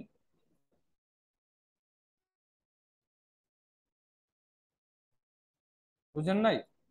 আচ্ছা, এই যে একটা সেল, সেলে দেখছেন এই জায়গায় একটা মার্জিন আছে ফাঁকা, উপরে একটা ফাঁকা। এটা আমি আরো বাড়াই দিলাম, এখন আরো বড় হয়েছে। আচ্ছা, এবার যদি আমি সেলে লিখি, এই যে জায়গাটা দেখতেছেন এটা হচ্ছে সেলের অ্যাকচুয়াল অ্যাকচুয়াল স্পেস। এর বাইরে যা আছে এটা সেলের এখন আর স্পেস নাই। এটা সেল অ্যাবজর্ব করে নিচ্ছে, এই জায়গায় সে কোনো লেখা লিখতে দিবে না। আগে লিখলে মনে করেন আমি সেলের উপর থেকে নিচ পর্যন্ত লিখতে পারতাম, কিন্তু আগে এখন আর পারবো না। এখন এই যে অ্যাক্টিভ এরিয়াটা, এই এরিয়াতে আমি লিখতে পারবো, অন্য কোনো জায়গায় আমি সেলের লিখতে পারবো না। লেখা বড় করলেও এই অ্যাক্টিভ এরিয়াতেই বড় হবে। সেলের অতটুকু জায়গায় ইউজেবল এখন রইলো না। এটা হচ্ছে সেল মার্জিনের জন্য। যেমন আমরা এই যে পেজে মার্জিন দিছি, পেজের চারপাশে লিখতে পারবো না আমরা। কেন পারবো না? এটা হচ্ছে আমরা ইউজেবল রাখি নাই, মার্জিন করে দিচ্ছি। এরকম আমরা সেলকেও মার্জিন করলাম, যে সেলের একটা জায়গা মার্জিন থাকবে। ঠিক আছে। আচ্ছা, তো আমাদের এখানে মোটামুটি সেলের সব হয়ে গেছে। কোনটা? অটোফিট। অটোফিট হচ্ছে আপনার সেলটা তার, ধরুন হচ্ছে যে এখানে যতটুকু জায়গা আছে, এতটুকু জায়গার মধ্যে তার অটোমেটিক সাইজ নিয়ে নিবে। আমরা কিন্তু বলি নাই, কিন্তু যে যখন টেবিলটা নিছি বলি নাই প্রত্যেকটা সেলের সাইজ এত হবে। এটা অটোমেটিক নিয়ে নিছে, যতটুকু জায়গা পাইছে ততটুকু জায়গা নিয়ে নিছে।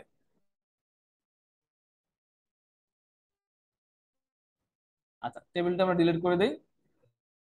এবার আসেন হচ্ছে টেবিল বাদ, এবার আসেন পিকচারে, যেটা হচ্ছে খুবই ভয়ানক জিনিস। পিকচারে ক্লিক করলেন, আপনি বললেন যে আপনি আপনার ইউনিভার্সিটির লোগো বসাবেন। তো পিকচারের ক্ষেত্রে দেখেন, এই যে পিকচারে এই যে আমার একটা লোগো আছে, এই লোগোটা আমি ইনসার্ট করলাম। ইনসার্ট করলে একটা ইনসার্ট হইলো, পেজের মাঝখানে হইলো। আচ্ছা, আমি লোগোটা ইনসার্ট পরে করি, আমি ফার্স্ট একটু লিখি।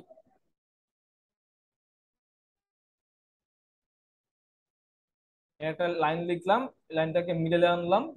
আচ্ছা, এবার আমি এই যে এখানে জায়গা আছে, আমি এখানে একটা ক্লিক করলাম, ক্লিক করার পরে ইনসার্টে গেলাম, যাওয়ার পরে পিকচারে গেলাম। এখান থেকে আমি একটা লোগো নিলাম।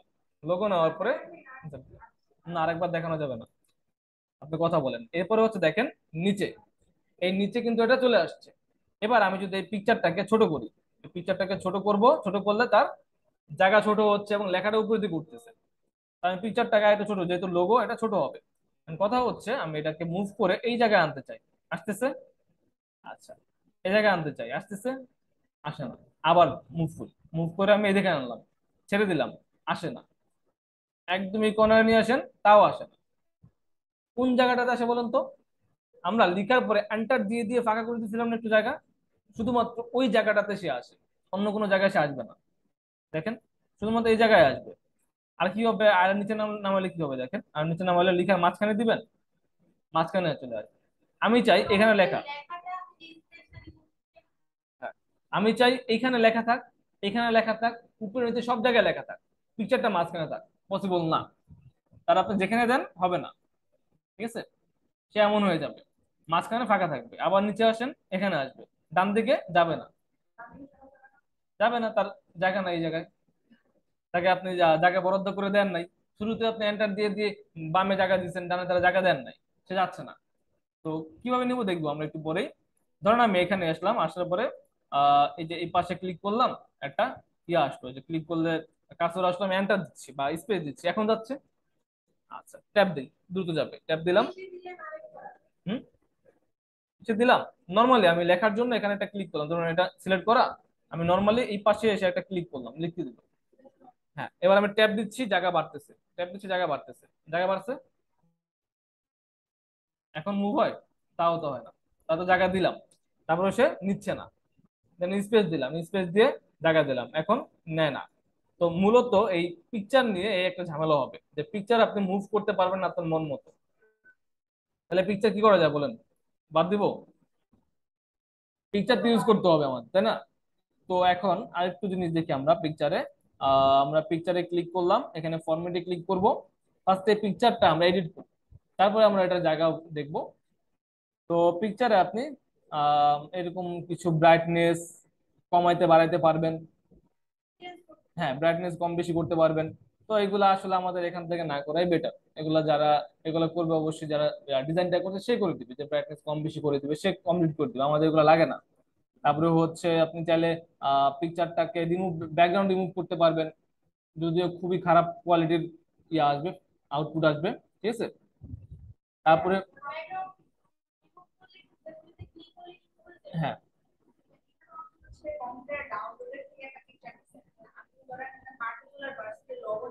একই তো জিনিস, একই তো জিনিস। আচ্ছা, এটা আপনি ভার্সিটির লোগো ভার্সিটি আপনাকে দিয়ে দিবে, তো ভার্সিটি ওয়েবসাইটে যাবেন, ওয়েবসাইট থেকে সেভ করবেন। হ্যাঁ, হ্যাঁ। আচ্ছা, এই জন্য তো আপনাকে ভার্সিটি ওয়েবসাইটে যেতে হবে। ওয়েবসাইটে গিয়ে পিকচার উপর রাইট ক্লিক করতে হবে, রাইট ক্লিক করলে সেভ দেখা দিচ্ছে, দেখেন। যে কোনো কিছু, ধরুন আপনি ফেসবুকে আসছেন, আপনি স্কিলের লোগোটা চান, এখানে স্কিলের ওয়েবসাইটে যাবেন বা পেজে যাবেন, এখানে ক্লিক করবেন, এটা ওপেন হবে। ভিউ পিকচার ওপেন হলো, এখানে রাইট ক্লিক করলেন, সেভ পিকচার, সেভ ইমেজ আস লেখা আছে, ক্লিক করে আপনি এটাকে এবার সেভ করে দেন। আপনাকে অপশন দিবে আপনি কোথায় সেভ করবেন, কোথায় সেভ করবেন। সেভ দিলে সেভ হয়ে যাবে, দেন আপনি এটা নিয়ে কাজ করেন। আচ্ছা, এবার আসেন হচ্ছে পিকচারটা আমরা এখান থেকে চাইলে ইফেক্ট দিতে হবে। দেখেন ইফেক্ট চলে আসছে পিকচারে একটা। এরকম নানান রকম আমরা ইফেক্ট দিতে পারবো।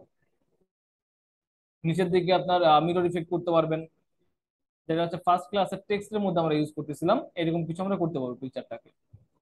এখান থেকে আপনার যে ইফেক্ট দরকার সেই ইফেক্ট আপনি ইউজ করেন, ধরুন আমি এই ইফেক্ট ইউজ করব। এখন সবই হলো, আবার ক্লিক করি ফরম্যাটে আসেন, পিকচারে বর্ডার দিতে পারবেন। যেমন অলরেডি একটা বর্ডার আছে, আমরা তাহলে কালার চেঞ্জ করতে পারি। তো এগুলো দেখবেন একই জিনিস সবকিছু। বর্ডার, তারপরে হচ্ছে এই যে পজিশন, এই হচ্ছে আমাদের মেইন জিনিস আসলে পিকচারের। আর একটা আছে ওয়ার্প টেক্সট। এই দুটা জিনিস হচ্ছে মেইন। ধরেন উইথ টেক্সট র্যাপিং আর হচ্ছে ইনলাইন উইথ টেক্সট। আমি এই উইথ টেক্সট র্যাপিং তারপরে এখানে আছে। ঠিক আছে। তো এই টোটাল জিনিসটাই আমরা এখন একটু পরে দেখবো। এবার আসেন ব্রিং ফরওয়ার্ড, ব্রিং ব্যাকওয়ার্ড। ধরেন আমার কাছে একাধিক আছে, একাধিক অবজেক্ট আছে, একটা অবজেক্ট আরেকটা অবজেক্টের উপরে রাখতে চাই, সেটা একটু পরে দেখবো আমরা। দেন এদিকে আর কিছু লাগবে না। এখন আমি এখানে ক্লিক করলাম, এই যে যে ওয়ার্ড টেক্সট, এই অপশনটা এখানে আছে। আপনি একটা ক্লিক করলেন, এটা কি আছে? ইনলাইন আছে। আপনি ফার্স্টে দিলেন এখানে স্কোয়ার, স্কোয়ার দেওয়ার পরে লেখাগুলো সামনে চলে আসছে না? এটার দিকে তাকান, লেখাগুলো কি সামনে পিছু উপরে সব জায়গায় আছে। Okay. আমি এখানে দেখলাম যে ইনটু, ওকে। আমি এখানে এসে যখন রাখছি, দেখেন লেখাটা এখন হচ্ছে না, যে দুই পাশে লেখা, মাঝখানে পিকচারটা। আচ্ছা, এই পিকচারটা দেখেন আমি যে কোনো জায়গায় নিতে পারতেছি, কিন্তু একটা ঝামেলা আছে। বলুন তো কি? লেখা মুভ হচ্ছে, দেখছেন? যেখানে না কেন, এখানে আর ঝামেলা হচ্ছে না, এই জায়গায় ঝামেলা হচ্ছে না, কিন্তু উপরে লেখা মুভ হচ্ছিল। একটু বেশি উপরে নিয়ে যান, আর উপরে যাচ্ছে না, কারণ হচ্ছে উপরে বর্ডার। তো এই যে প্রবলেমটা, কি করতে পারি এখন আমরা? এটা আসলে কোনো প্রবলেমই না। এটা হচ্ছে আমি উপরে নিচ্ছি, লিখার আগে এন্টার দিয়ে দিয়ে নিচে নামাই দেন, জায়গা হয়ে গেছে। এখন তো হয় না। হ্যাঁ, পর্যাপ্ত জায়গা দিতে হবে, এখন তো আর হয় না, হয়? তাহলে পর্যাপ্ত জায়গা দেন, সে সব জায়গায় মুভ হবে, লেখার মাঝখানে সব জায়গায় যাবে। এবার এখানে আসে, মাঝখানে রাখছি, দুপাশে লেখা আছে, মাঝখানে সে আছে। ক্লিক করলাম, পরবর্তী অপশন টাইট, ক্লিক করলেন, এই লেখাটা একটু বামে চলে আসছে। দুটার মধ্যে হালকা একটু পার্থক্য দেখতেছি। আচ্ছা, আর তেমন কিছুই নাই। ওকে। তারপরে পরেরটা আসেন, এটাকে বলা হয় থ্রু। থ্রু যদি দেন, আপনি ওকে দিলেন, এবার আপনি লেখাটা এইভাবে আরো নিতে পারতেছেন, একই রকম লাগতেছে।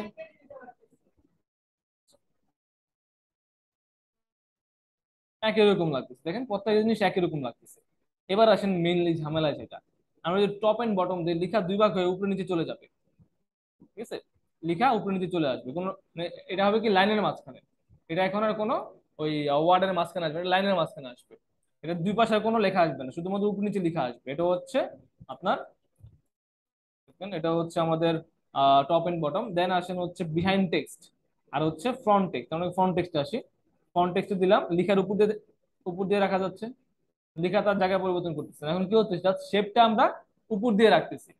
এবার আমি চাই এই শেপটাকে বা ইমেজটাকে পিছে রাখতে।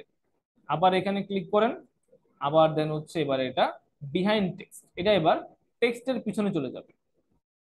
ঠিক আছে, দেখেন টেক্সটের পিছনে চলে আসছে।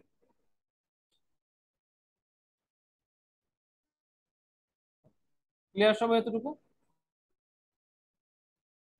কারো কোনো কোশ্চেন?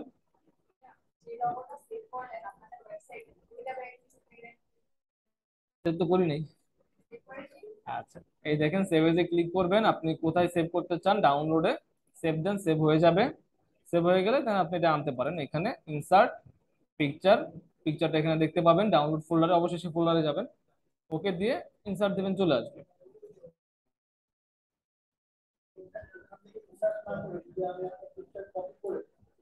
আসবে, সেটাও আসবে। আচ্ছা, এবার আমরা আসি হচ্ছে ইনসার্টে, আবার ফেরত যাই, এগুলা যা আছে ডিলিট করে দেই। আজকে ইনসার্ট শেষ করতে পারবো কিনা দেখে নিই আগে। উম, আজকে হেডার ফুটার ইনসার্ট হবে না, সময় লাগে যাবে। হাইপার লিঙ্ক হবে না, শেপ হবে না, শেপে না, শেপে কাজ আছে। শেপ নেওয়ার পর শেপে কাজ আছে, আজকে আর বাকিগুলো হবে না, আপনি শেপ ধরলেও 15 মিনিট লাগবে। হ্যাঁ, আজকে এ পর্যন্ত প্র্যাকটিস করেন, জাস্ট হচ্ছে আম, কি প্র্যাকটিস করবেন, ইনসার্টের টেবিল আর হচ্ছে ইমেজ, এই দুটাকে প্র্যাকটিস করেন, ঠিক আছে। Margin, page margin, page margin আমরা যাব হচ্ছে লেআউটে, মানে হচ্ছে আই থিঙ্ক আমরা নেক্সট ক্লাসে পেজ মার্জিন পেয়ে যাবো, ঠিক আছে, আগামী ক্লাসে। রাত থেকে শুরু হচ্ছে, এই যে এখানে দেখেন টোটাল ক্লাস 16টা। কে বলছে? এটা আমাদের না, এটা পারপেচুয়াল, পারপেচুয়ালে 24টা, কিন্তু আমাদের এখানে 16টা। না, পারপেচুয়ালে 24টা হয়, কিন্তু আমাদের এখানে 16টা হয়। আমাদের এখানে 16টা করা হয়, শুধুমাত্র গ্রাফিক্সে হচ্ছে আমাদের 16টা ছিল, ওটা চেঞ্জ করে 20টা করা হয়েছে।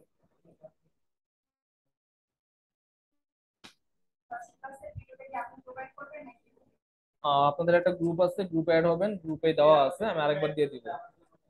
হ্যাঁ, অ্যাড করে দিব, অ্যাড করে দিব গ্রুপে। গ্রুপে থাকবে, ইউটিউবে থাকবে, যেখান থেকে আপনাদের নিতে সুবিধা হয়। মেসেঞ্জার।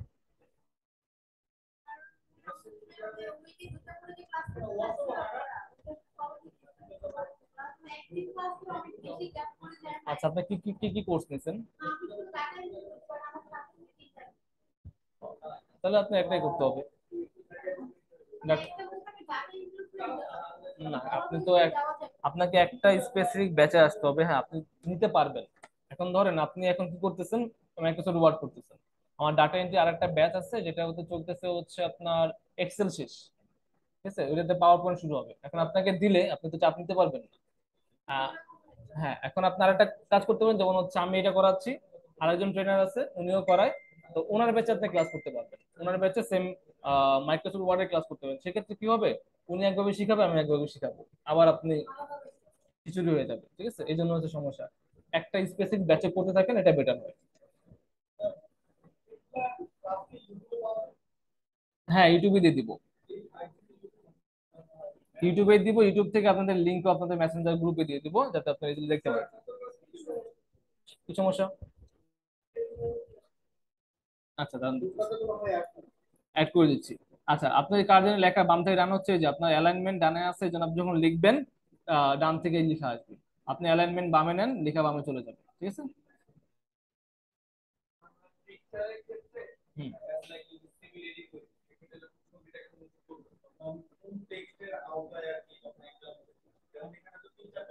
আপনি এখান থেকে যেটা আপনার যেটা ইউজ করলে হয়ে যাবে সেটা ইউজ করেন, এটা কোনো নির্দিষ্ট নাই, আপনি যেটা ইউজ করলে হচ্ছে ওটা ইউজ করেন, ঠিক আছে। বেটার হচ্ছে আপনি যদি একদম লাস্টেরটা ইউজ করেন, হ্যাঁ, ইন ফ্রন্ট অফ টেক্সট, ওটা ইউজ করেন, ওটা বেটার হবে।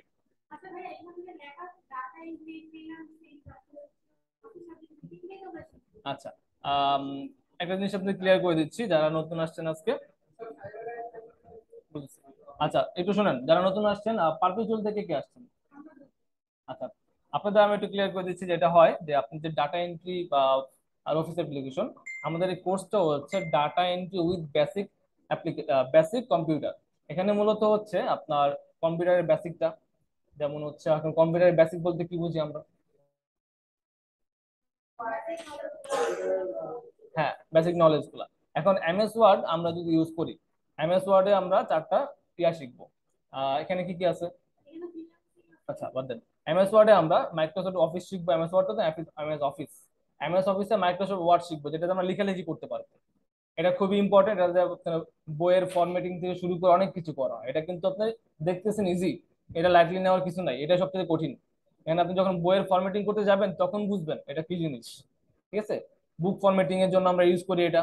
তারপরে হচ্ছে এক্সেল, হিসাব নিকাশের জন্য ইউজ করি। তারপরে এক্সেস, এটা আমরা ডেটাবেস তৈরির জন্য ইউজ করি। এরপরে হচ্ছে পাওয়ার পয়েন্ট, আমরা হচ্ছে প্রেজেন্টেশনের জন্য ইউজ করি। এই চারটা আপনি শিখবেন। শিখার পরে এবার আসেন ডাটা এন্ট্রি। ফার্স্টে বলেন ডাটা এন্ট্রি বলতে কি বুঝেন?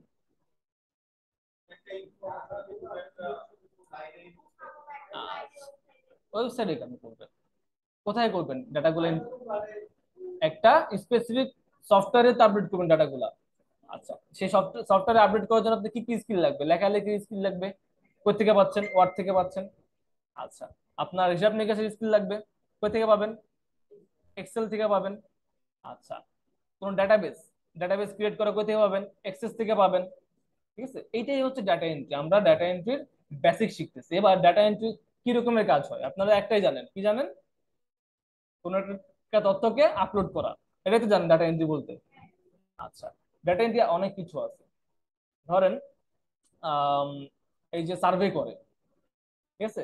সার্ভে যে করতেছে, সার্ভে গুলো ডাটাবেজে আপলোড করতেছে।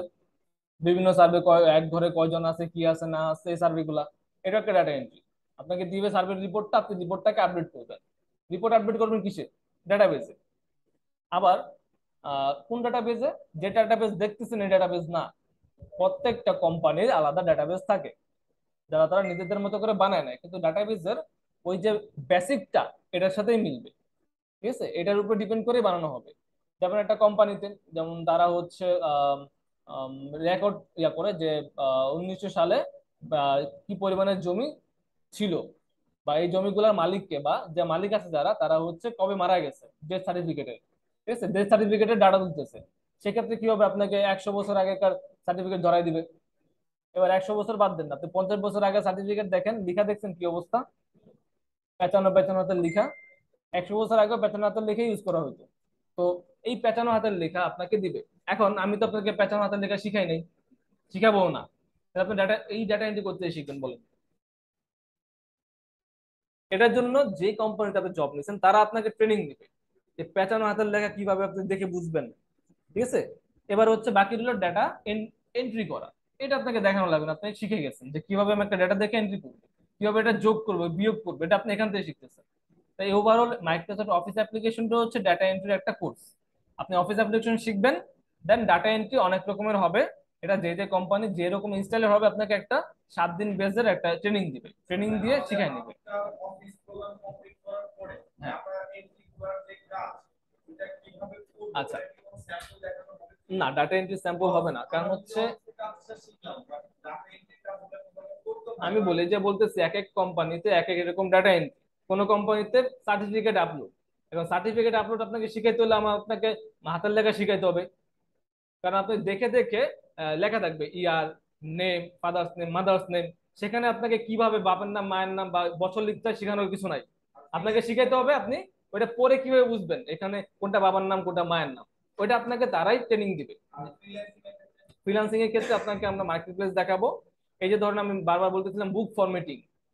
বুক ফরম্যাটিংটা হচ্ছে কি, আপনাকে একটা পিডিএফ বা কিছু দিয়ে দিবে, ওটাকে আপনি ফরম্যাট করতে হবে। এই যে কলাম দেখলাম আমরা, তারপরে যে কলামটা দেখবো আর কি, যে কলাম কিভাবে ডিভাইড করতে হয়, টেবিল বানাইতে হয়, তারপরে হেডলাইন, ফার্স্ট ক্লাসে হেডলাইন দেখাইছে কিভাবে হেডলাইন ক্রিয়েট করতে হয়।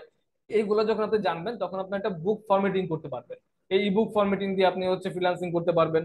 তারপরে হচ্ছে আপনি যে একটা ওয়ার্ড ডকুমেন্টকে পিডিএফ এ কনভার্ট করবেন, যেটা 1 সেকেন্ডের ব্যাপার, কিন্তু বাইরে জানে না কিভাবে করতে অনেক সময়। আপনাকে একটা ওয়ার্ড ফাইল দিবে, আপনি জাস্ট পিডিএফ এ কনভার্ট করে দিয়ে দিবেন। আবার দেখা যায় যে পিডিএফ দিবে, আপনাকে এডিট করতে হবে। পিডিএফটা ওপেন করবেন, ওপেন করার পর সেখানে লেখা চেঞ্জ করবেন, লেখা চেঞ্জ করে তাকে দিবেন, বা ছবি বসাইতে হবে, সবই হবে। প্রথমত আপনার আপডেট ভার্সন ইউজ করতে হবে। তার এখন এটা তো বায়ার বুঝবে না, বায়ারের তো পিডিএফ আছে। হ্যাঁ, বায়ারের কাছে পিডিএফ আছে। এখন কথা হচ্ছে পিডিএফ এডিট করার ক্ষেত্রে মাথায় রাখতে হবে যে পিডিএফটা সেভ করা হয়েছে, এটা কি এডিটেবল নাকি নন এডিটেবল। কারণ বায়ার আপনাকে দিচ্ছে নন এডিটেবল পিডিএফ, সারা জীবন কপাল খুলে এডিট করতে পারবেন না, কারণ সেটা নন এডিটেবল, এডিট করার কোনো অপশনই নেই সেখানে। ঠিক আছে, কিন্তু আপনাকে এডিটেবল দিছে, তাহলে সমস্যা নেই, তাহলে আপনি এডিট করতে পারবেন। তো অবশ্যই পিডিএফটা এডিটেবল হইতে হবে। এখন ধরেন সে আপনাকে ইলাস্ট্রেটর দিয়ে তৈরি করা একটা পিডিএফ দিছে, দিয়ে বলতেছে এই লেখাগুলো চেঞ্জ করে দাও। আপনি মাইক্রোসফট ওয়ার্ডে আসছেন, জীবনও চেঞ্জ করতে পারবেন না। এটা আসছে কই থেকে? ইলাস্ট্রেটর থেকে। আপনার চেঞ্জ করতে হবে কই থেকে? ইলাস্ট্রেটর থেকে চেঞ্জ করতে হবে। তো ডিপেন্ড করতেছে, আপনি পিডিএফ পাইলেই হবে না যে পিডিএফ পাইছি যে এডিট করতে পারো। পিডিএফটা কই থেকে আসে, সোর্সটা কই, সোর্সটা আপনার জানতে হবে। ঠিক আছে, বা আগে জিজ্ঞেস করবেন পিডিএফটা কি দিয়ে তৈরি করা হয়েছে, অথবা আপনি নিয়ে ওপেন করবেন। আপনি ওপেন করলে বুঝতে পারবেন এডিটেবল না নন এডিটেবল। ঠিক আছে। আচ্ছা, এবারে যে এসডাব্লিউ গুলো আপনি করবেন, এসডাব্লিউ গুলো স্ক্রিনশট দিয়ে জমা দিবেন। স্ক্রিনশট দিবেন কি করে?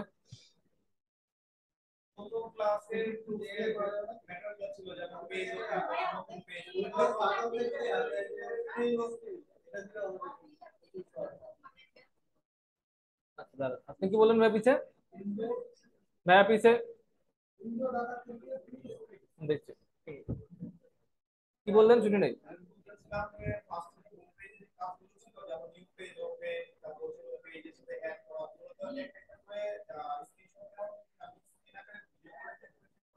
দেন সমস্যা নেই, আপনি জাস্ট এইচডব্লিউ জমা দেন। আপনি স্ক্রিনশট দিয়ে দিবেন না ভিডিও করে, এইচডব্লিউ জমা দিলে হবে। ঠিক আছে। আচ্ছা, মাইক্রোসফট অফিসে কি কি শিখবেন? Excel, access, database, power point. না sorry, Excel, access, word, power point. Screenshot দিয়ে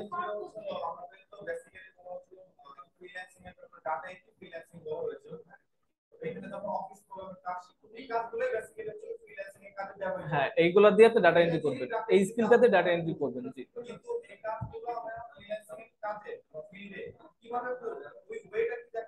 আচ্ছা আমি বলি আপনাকে। ধরেন আপনাকে আপনার বায়ার একটা রেস্টুরেন্টের বিল দিল, বিল দিয়ে বললো এই বিলটাকে একটা ডাটাবেসে এন্ট্রি করে দাও। বিলের মধ্যে কি কি ইনফো লাগবে সে আপনাকে বলে দিবে। বিলারের নাম, ডেট, কত টাকা বিল হয়েছে, কত টাকা এক্সচেঞ্জ পাইছে, এই কটা জিনিস আপনাকে তুলে দিতে হবে। এখন এটা আপনি বলেন একটা টেবিল বানাবেন আপনি, টেবিল আপনি।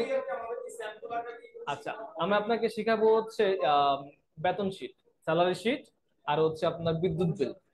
হ্যাঁ, বিদ্যুৎ বিল আর হচ্ছে স্যালারি শিট শেখানো হবে, যে জায়গায় আপনাকে দেওয়া কিছু তথ্যকে আমরা ধরুন একটা কোম্পানির স্যালারি তথ্য দিব আপনাকে, সেই স্যালারির তথ্যকে আমরা এখানে দিব, যে কিভাবে আপডেট করবেন, স্যালারি কিভাবে হিসাব কাউন্ট করবেন, বা বিদ্যুৎ বিল কিভাবে কাউন্ট করবেন। ওইটা শিখলে আপনার হচ্ছে টেবিল ক্রিয়েটটা হয়ে যাবে, যে টেবিলে আমরা কোথায় কি দিব, কিভাবে দিব। কি কি? আচ্ছা, ফরম্যাট বলতে এক্সেলে করানো হবে হচ্ছে সাম, ইফ, ইফ কন্ডিশন থাকবে, সাম থাকবে, আর পরে হচ্ছে অ্যাভারেজ, মিনিমাম, ম্যাক্সিমাম এগুলো থাকবে। ঠিক আছে, আর মূলত এখানে থাকবে হচ্ছে ইফ কন্ডিশনটা। হ্যাঁ, বেসিক লেভেল গুলো থাকবে।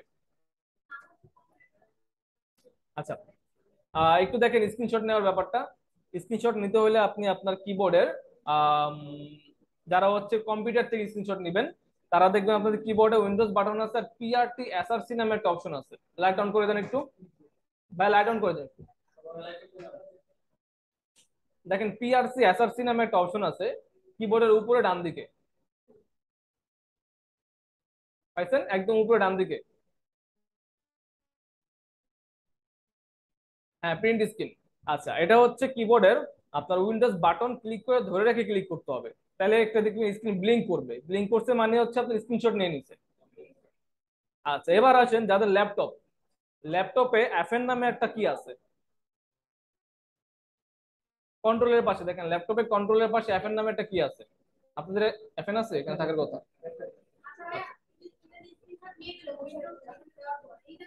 দেখাচ্ছি। আচ্ছা, দেখেন অনেকের ল্যাপটপে ভাইয়া পিছে এই যে এটা দেখেন অনেকের ল্যাপটপে এফএন নামে একটা অপশন আছে, যদি থাকে তাদের ক্ষেত্রে কিন্তু স্ক্রিনশট হবে না, তাদের ক্ষেত্রে এফএন, উইন্ডোজ বাটন আর হচ্ছে স্ক্রিনশট, প্রিন্ট স্ক্রিন, এই তিনটা বাটন একসাথে ধরতে হবে। ঠিক আছে? আচ্ছা, আপনার এফএন না থাকলে এফএন বাদ, এফএন থাকলে এফএন ধরতে হবে, এফএন থাকলে এফএনও ধরতে হবে। এফএন দিলে হয় না, তাহলে এফএন বাদ। তাহলে হচ্ছে না, কন্ট্রোল না, এফএন, উইন্ডোজ আর হচ্ছে প্রিন্ট স্ক্রিন, প্রিন্ট স্ক্রিন। হ্যাঁ, আর যাদের হচ্ছে এফএন দিলে হয় না তারা এফএন ছাড়া দিবে, তাহলে হয়ে যাবে। ঠিক আছে? আচ্ছা। হুম, যে কোনো কিছুতে করতে পারেন, স্ক্রিনশট নেওয়া দিয়ে কথা। ঠিক আছে? এবার আসেন এটা কই থাকবে, এটা দেখেন, এটা কই থাকবে, এটা থাকবে হচ্ছে পিকচারে। আপনি যাবেন হচ্ছে আপনার মাই পিসি বা দিস পিসি যাই হোক, যাবেন, যাওয়ার পরে আপনি এখানে যাবেন পিকচার, পিকচারে গেলে স্ক্রিনশট লেখা আছে, এখানে গেলে লাস্টের দিকে পাবেন এগুলো। ঠিক আছে?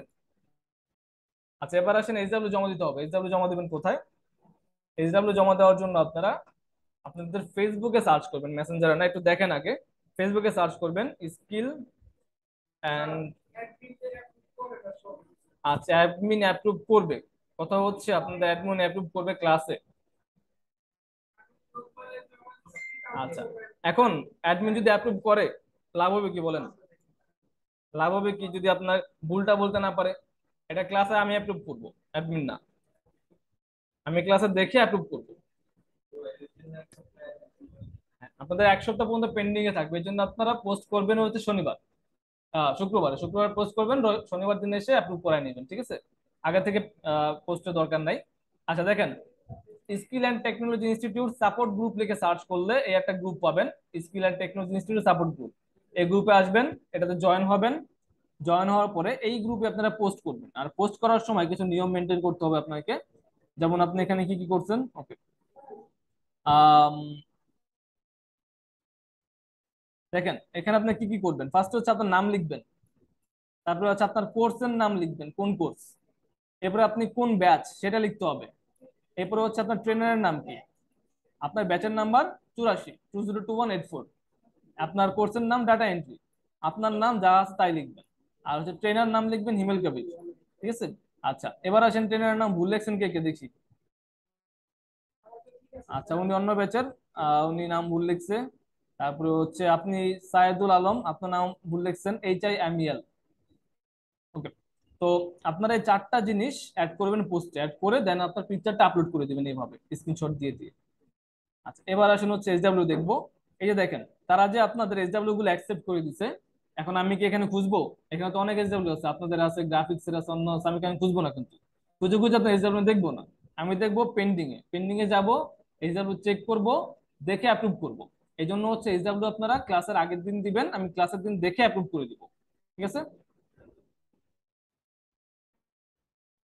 আচ্ছা, পেন্ডিং পোস্ট নাই, আপনি এসে বলছেন পোস্ট অ্যাপ্রুভ হয় না, অ্যাপ্রুভ করে ফেলছেন। Skill and technology institute support group লিখে ফেসবুকে সার্চ করবেন, সার্চ করলে গ্রুপ আসবে, সেই গ্রুপে জয়েন হবে, অনলি ফেসবুক। দেন হচ্ছে এখানে জয়েন হয়ে এখানে আপনার ইনফরমেশন দিয়ে পোস্ট করে দিবেন। আচ্ছা, মেসেঞ্জার গ্রুপ ক্রিয়েট করব, সেই গ্রুপে আমি ভিডিও দিয়ে দিব, আর এমনি ভিডিও আপনারা আগে থেকে দেখতে চাইলে ইউটিউবে যাবেন, আগে থেকে বলতে আমি আপলোড করে দিয়ে দিই। ঠিক আছে? আপনার ইউটিউবে যাবেন, আপনাদের নামে একটা গ্রুপ খোলা আছে, ইউটিউবে GFX স্কুল লিখে সার্চ করবেন, স্কুল সার্চ করলে এই প্রথম যে চ্যানেলটা আসবে এই চ্যানেলে যাবেন, মন চাইলে দুই তিনটা সাবস্ক্রাইব করে দিন। দেন হ্যাঁ, এটা তো পেজ, সাপোর্ট গ্রুপ লিখে থাকবে, skill and technology institute support group. আচ্ছা, এরপর এখানে প্লে লিস্টে যাবেন, প্লে লিস্টে যাওয়ার পরে এইখানে দেখবেন লেখা আছে আপনাদের ব্যাচের নাম্বার, যেমন হচ্ছে ব্যাচ 202184, পাশে লেখা আছে এটা গ্রাফিক না বেসিক কম্পিউটার, এখানে বেসিক কম্পিউটার লেখা আছে। এই বেসিক কম্পিউটার ব্যাচ 202184 এটা হচ্ছে আপনাদের ব্যাচ। হ্যাঁ, আপনি এই ব্যাচে যদি যান, গেলে ক্লাস নাম্বার আছে, যেমন লাস্ট ক্লাসে একটা ক্লাস হয়েছে, এখানে ক্লাস 1 দেওয়া আছে, এরপরে ক্লাস 2 অ্যাড হয়ে যাবে, সেমটাই মেসেঞ্জারে দিয়ে দিব। এখন আসলে হচ্ছে আপনাদের ফার্স্টে SW দেখি, তারপরে হচ্ছে নেই। ওকে, SW করছেন কে কে? সাইদুল আলম আছেন?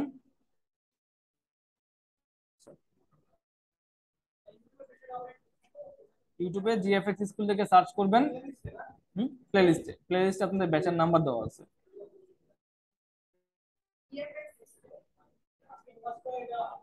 আপলোড করব।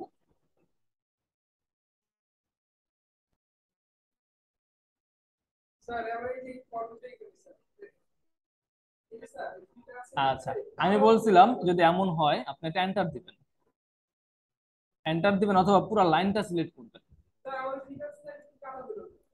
ফিনান্স লেখাটুকু কালো হয়ে গেছে। আচ্ছা, আপনি ফিনান্স লেখাতে কি কালার ইউজ করছেন বলেন তো? আচ্ছা দাঁড়ান দেখতেছি এক মিনিট।